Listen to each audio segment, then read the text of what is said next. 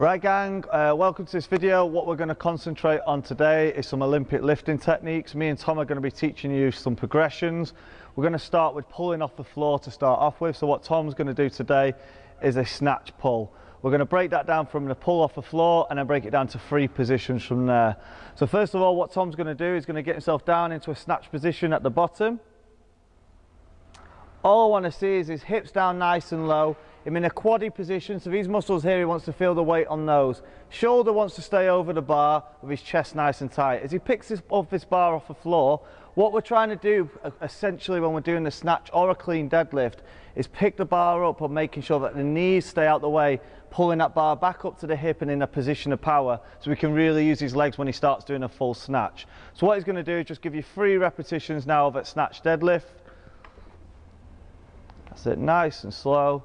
Going through the positions, resetting at the bottom. See how he keeps all the weight on his legs. His shoulders stay over the bar up until the final bit where he's extending. So we're going to do 1 more rep and extend from there. Good. Now, Tom, come down. What we're going to do now is we're going to break that up even more. So we're going to practice actually pulling off the floor and getting that bar in each position and knowing and understanding what it feels like to the body, all right? So what I'm going to ask Tom to do now is do the snatch deadlift, but this time as he does his snatch pull or his snatch deadlift, he's going to actually do it in a segmented position. So I'm going to have to ask him to pull it to his knee and stop here. He's going to pull it past the knee, stop in here, just in that hang position, and then we're going to pull it up and finish at the power position. He's not going to extend, he's going to finish at the power position and then bring it back down, all right? So he's going to go on each command and I'm going to ask him to pull it to 3 positions. Right, Tom, so first of all, same position, nothing changes, up to the bottom of the kneecap and pause, good, everything's positioned right, back's nice and straight, his weight's on his legs. We're going to pull it past onto the top of the knee.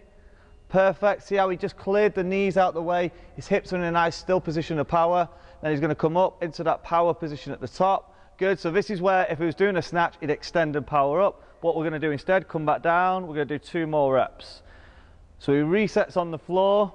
Nice tight position. He's going to come up, stop at the knee, pull it past the knee into the hang. Good. Now into the power position. 1 more time and down. Reset. Notice how he tries to replicate the same position every time. That's essential. And again, 1 more and down.